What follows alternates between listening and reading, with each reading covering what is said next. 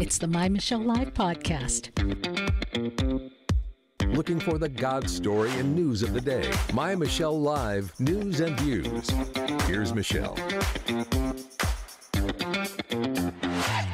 New Year's edition of My Michelle Live. And on this News and Views Thursday, New Year's. What is it about? What is our fascination with New Year's, right? Should old acquaintance be forgot and never brought to mind? How do you celebrate New Year's and what's our fascination? We're going to take it on from our side of the world, but we're also going to be looking at it with a view from Jerusalem. And now, a view from Jerusalem with Rabbi Adlerstein.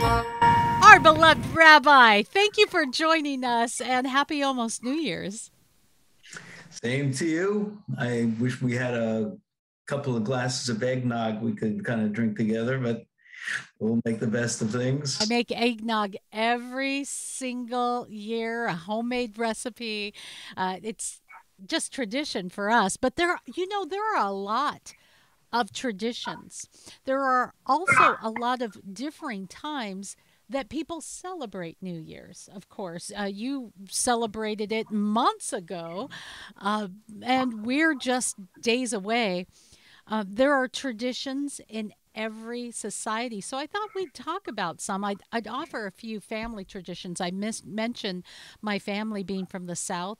So black-eyed peas was always served at our New Year's Day dinner. Ham and black-eyed peas, which is something that I wouldn't recommend. But you had to have a black-eyed pea, at least one or two, so you could have good luck.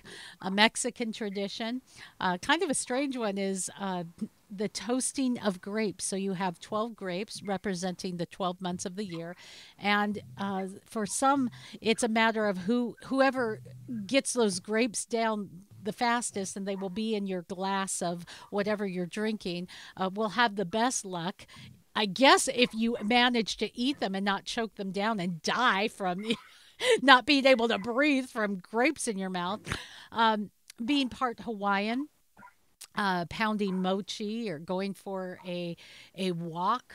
The first walk of the year are interesting traditions. Another Mexican tradition, which I find very strange, is if you wear a certain kind of underwear, colored underwear, you'll have a certain kind of luck for the new year. So those are some that I've been acquainted with in my lifetime. How about you, Rabbi?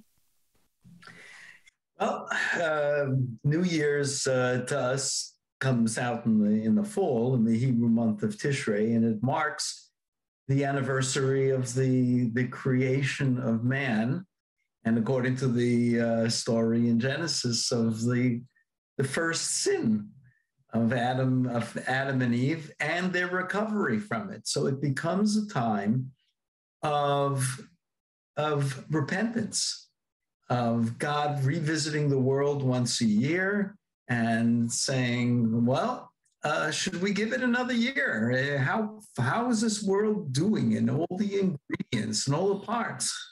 And it's a serious time of year. Well, if God has been looking at 2020 and 2021, and he's still letting us continue into 2022, that is a testament to his forbearance, to his grace, to his patience, I would say. And it's not a trivial matter. I think that religious people have a different view of what it means to turn a new leaf, of what the passage of time can mean, of how time is experienced. And that's really what we're doing here together. I don't expect any of our listeners here to rush to a synagogue Friday night and blow the shofar, the ram's horn, like we do on our first day of the year in September. But I think that what we do share is a different outlook on what the passage of time means. How very important important to look at that because it's not so much the day. If I'm correct, the earliest recorded New Year's celebrations were thought to be in Mesopotamia, and they occurred during the vernal equinox in mid March. Um, it is said that an astronomer convinced Julius Caesar to follow the solar year instead from BC 46, and the new year would begin in January. And some of those New Year celebrations, they all had some kind of religious connection, celebrating the god, celebrating or making pledges to a god. But there is something very potent, I would say, regardless of when you celebrate it, how you celebrate it, your traditions. There is something very potent about looking back, what looking back means, and what it means to move forward. And So let's take a look at the Bible itself, Michelle. You know, you have in the story, in the Genesis story, the division of time in the first day, second day, third day, and God creating the world in 6 days and resting on the seventh, however long those days were. But the sun and the moon weren't created until the fourth day. Now, if time is just the observing of a certain periodicity of the way the heavenly bodies move, which the ancients knew that the way we measure time or experience time is the relative motion of one body next to another. So how did you have time before you had those heavenly bodies all together?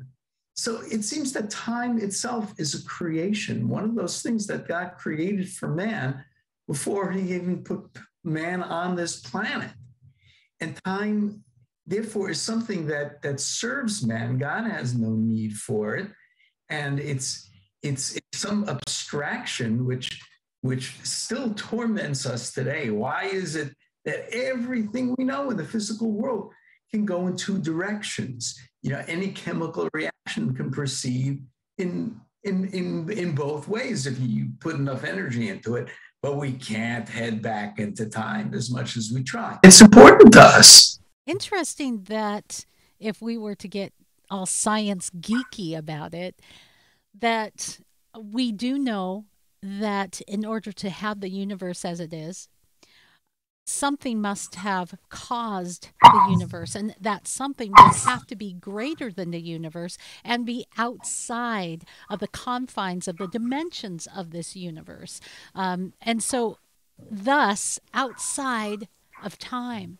So, it is interesting that God, in his being outside of time. And if you want more on why it's God, watch on Tuesday for our SciTech Tuesdays because we go into that deep. If you look at and just for the sake of argument, we'll say it's God that created this universe.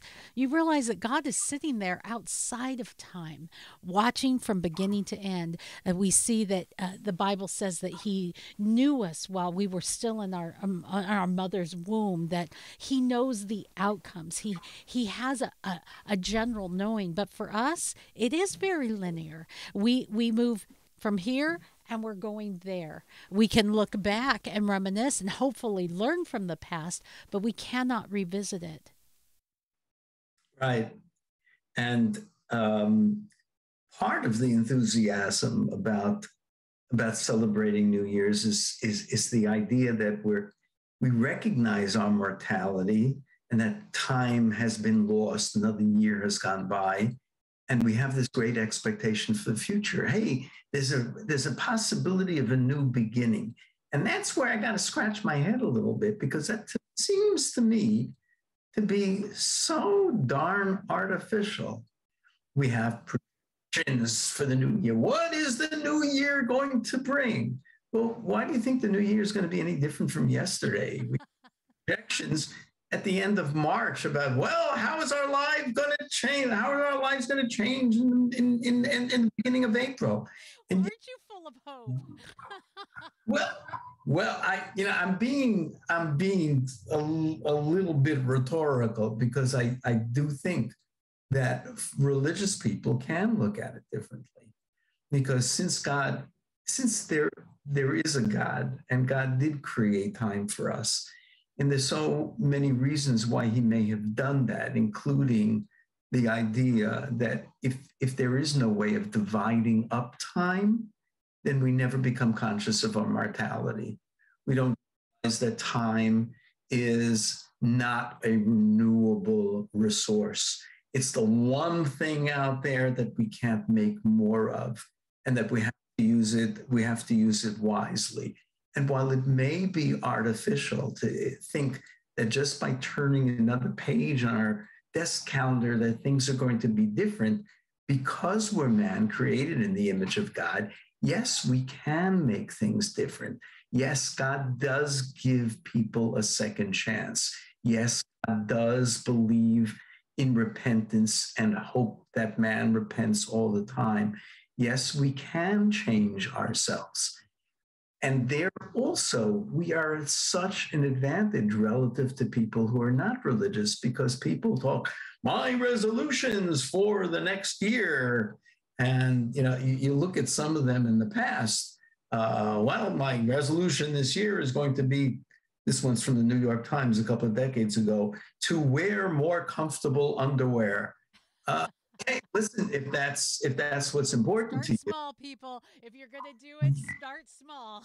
but even there, just resolving to do things seldom helps, seldom does anything. It's like people saying, oh, gee, is that what the scale told me this morning?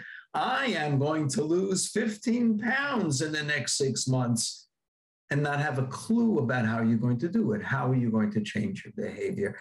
How are you going to avoid the eating the things that you are eating in excess, so the wrong things, or not getting enough exercise? If you are religious, then you look to the Bible and see what kind of things do I have to do to make meaningful change. To me, There's the most power in serious. that because we're talking about not just not my own under my own power, but with an infusion of faith and God's assistance. Because when we think about it, if you want to know an interesting little tidbit, a little fact, 80% of resolutions fail within the first month. 80%, 95% of resolutions ultimately fail. So you might make it through that first month, but by the next year, you're making that resolution all over again because only 5% of the resolutions that are going to be made in just a couple of days are going to succeed. So when we look at the new year, Rabbi, we realize that it is a chance to look back. We look forward, but without that God story and a sense of, does God have a purpose for me? We are almost, if we look at these statistics, doomed to a little bit of failure. So it would seem that with the infusion of that God story, that new year takes on a whole new meaning. Yes, indeed, but like is true with so many things in life, we can't put it all on God's shoulders. He asks us to make the first move Okay, so it ourselves. may be a partnership. Partnership for sure. Not that we can ever guarantee anything that we're going to do, but we are not allowed by God to live a life of quietism and say, listen, God, you can do anything. So I'm going to sit in my seat and hope that you are going to bring me my next $1,000,000 and just dump it in my lap. He could do that, but that's not the way he arranged the world. To me, the most important example is that of the story in Genesis of the binding of Isaac by Abraham. Here you have a single man making the single most important sacrifice that is recorded in Hebrew scripture of man being asked at an old age to give up the thing that he mattered most to him, and he does so without batting an eyelash. The man who argued with God about everything else, including destroying the city of Sodom and Gomorrah, when it came for God asking him to do something, he offered no excuses. He didn't beg, he didn't plead. He said, if that's God's will, I'm going to do it. And he makes it to the point where he takes the knife and he's ready to do it. And an angel says, no way, I didn't really mean it. Don't do it. And what is Abraham's reaction at that point? You figure, like, if it were me, I'd just, like get down on my hands and knees and say, thank you, God, thank you, God, thank you, God. Not Abraham. He says, wait, something's wrong here. I was ready to bring an offering, and it's not going to be my son. I have to substitute something else. And he finds that ram that's caught in the thicket. What's going on there? Why did a person who really showed himself ready to make the most important sacrifice that Hebrew scripture talks about, why did he say, oh, no, I can't leave here until I find something else. If it's not going to be my son, I got to find something else. And God had to present that ram caught in the bush so he wouldn't, he'd have something to give. What is that all about? And I think that the answer is very, very simple. The easiest thing to vanish into thin air is motivation, inspiration. Inspiration vanishes into thin air unless you do something concrete. Abraham knew that he had risen to a level of closeness to God, of love of God, but it would vanish unless he was able to do something to implement it, to turn it into action, because we are creatures of doing, not only of faith.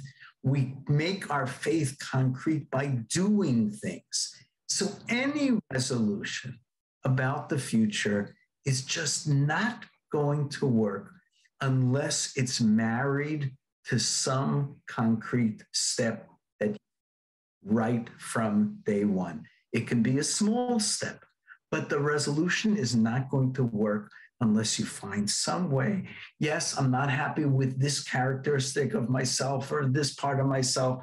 It's not enough to say, I'm going to turn over a new leaf. I'm really motivated, God. Yeah, you are motivated, but turn it into a plan of action.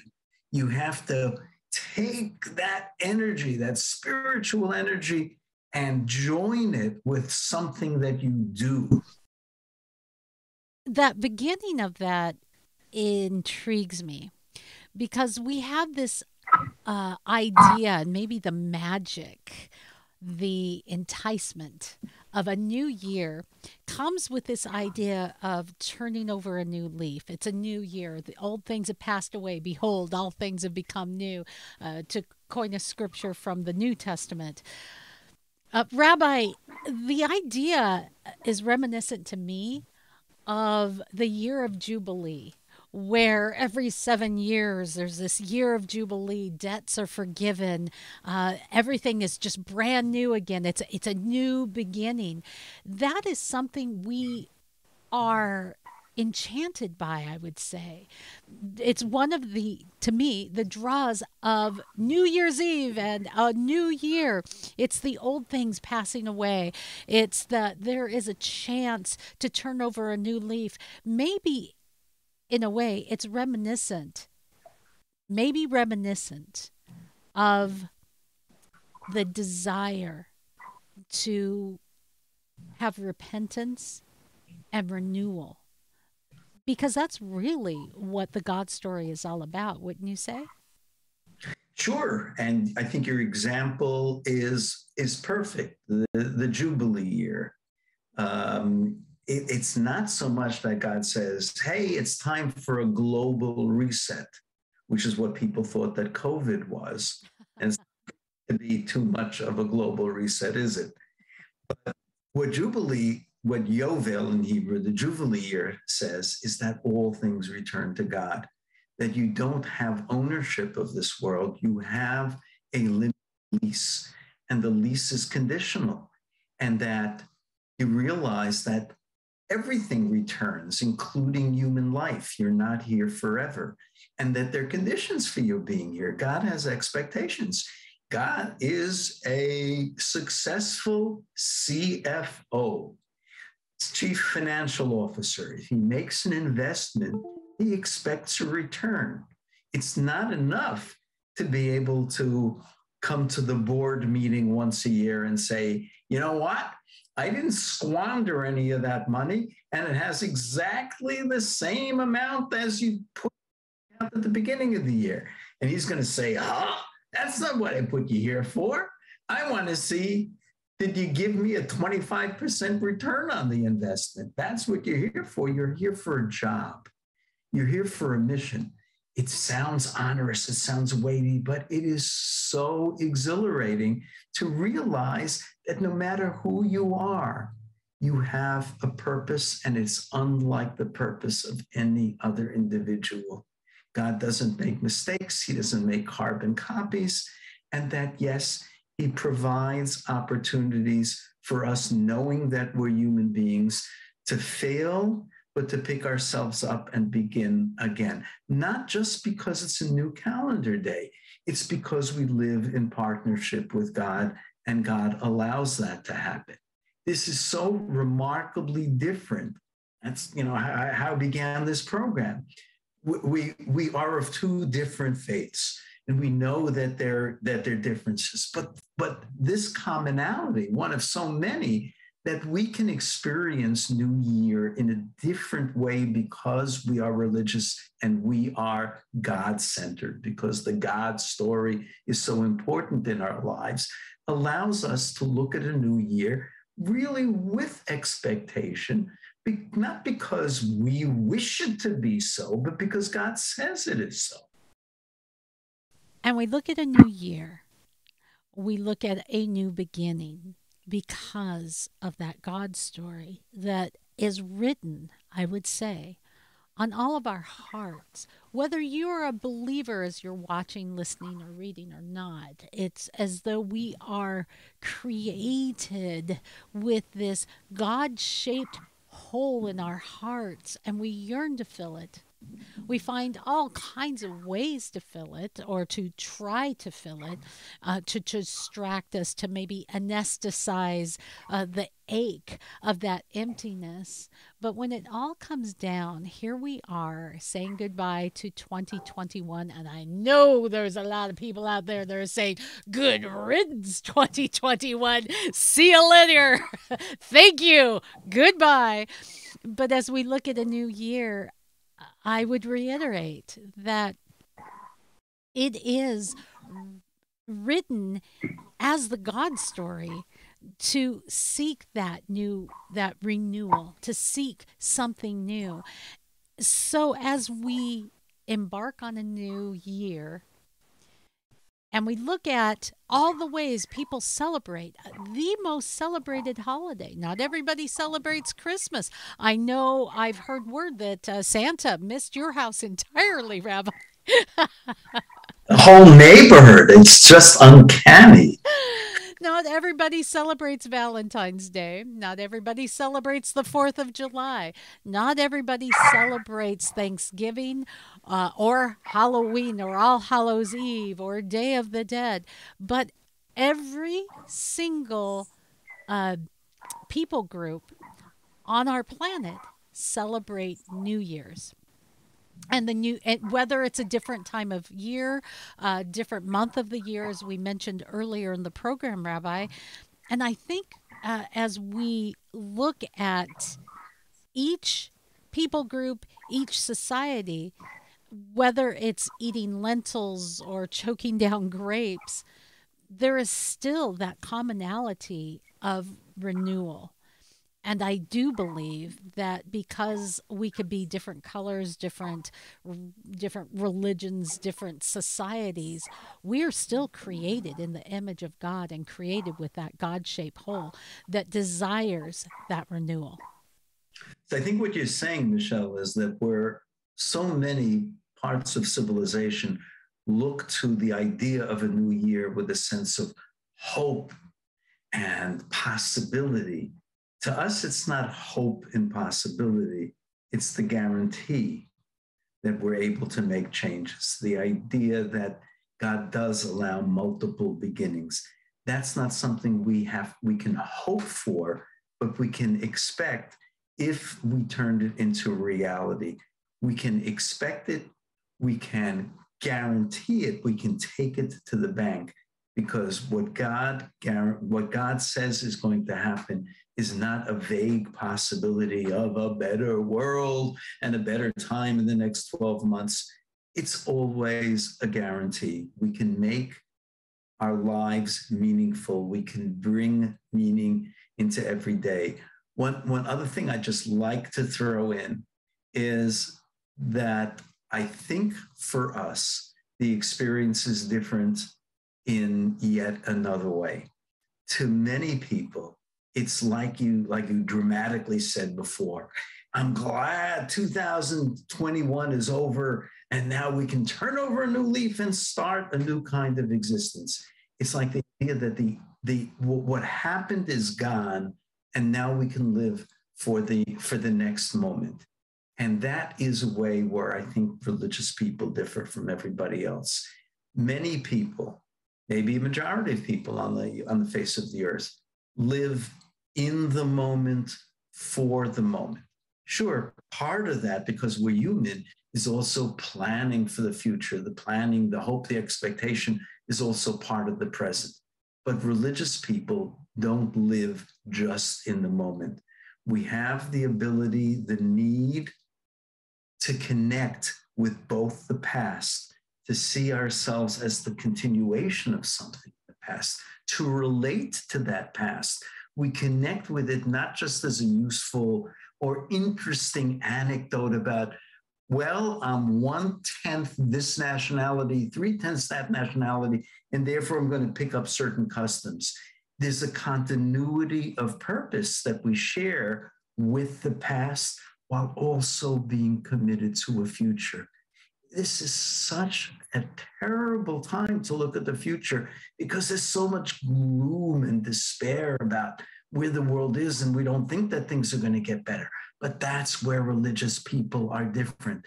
We can relate to things that happened in the past, to the greats of the past, to what they brought into existence, and to the certainty of the better world that God says, that's my design. That's built the fabric of creation. There will be a future, and you or your children or grandchildren or those you've touched in this life will bring that closer. And the time will come when God indeed will be king over the entire earth.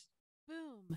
And there it is. There is real hope. It's not about, I'm going into 2021 and I'm going to impose my thoughts and my ideas and my politics and my pronouns on everybody because that's going to make a better world. No, what it really is, and this is the key, God has a plan. It's His will that runs the world. There is a hope, and it's written. It's already been done, I would say, outside of our dimension in the heavenly realms. God has a purpose for all of us, each one of us. You watching, you're a magnum opus. You're a fine work of art that God has orchestrated for a purpose that fits into a greater plan.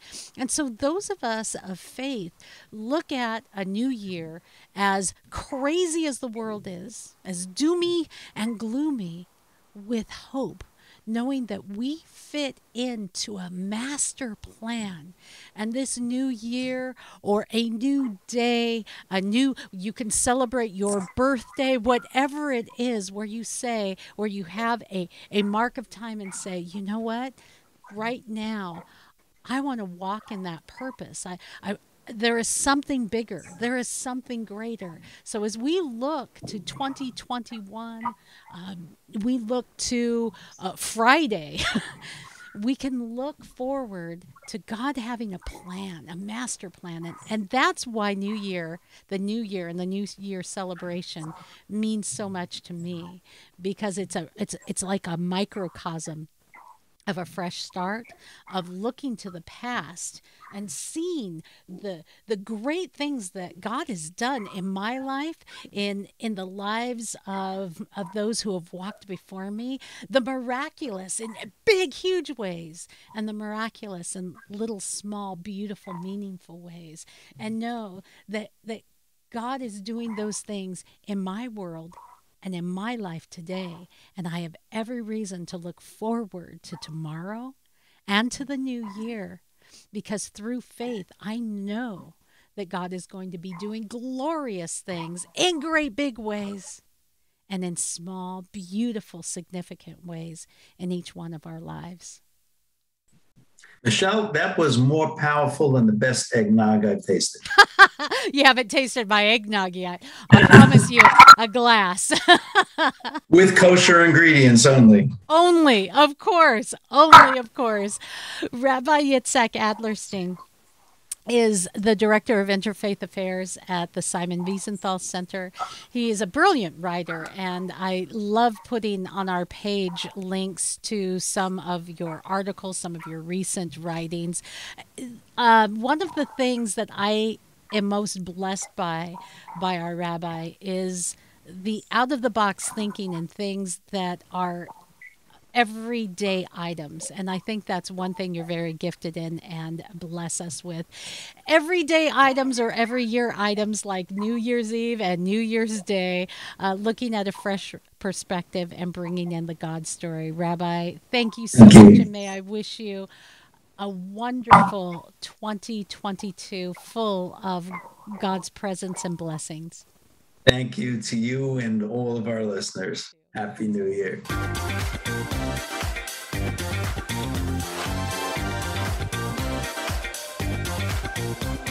More news and views at MyMichelleLive.com.